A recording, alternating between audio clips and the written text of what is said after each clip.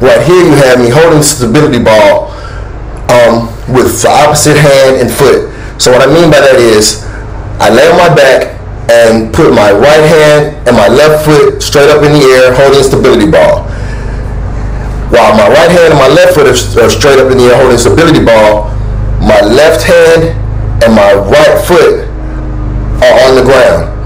As I bring my left hand up and my right foot up to hold the stability ball, I take my right hand and my left foot and take them down to the ground, just like I had my other hand and foot starting the exercise. Then I repeat that process over and over until I've done all the reps that I'm going to do. These exercises are going to be for your core and your abs.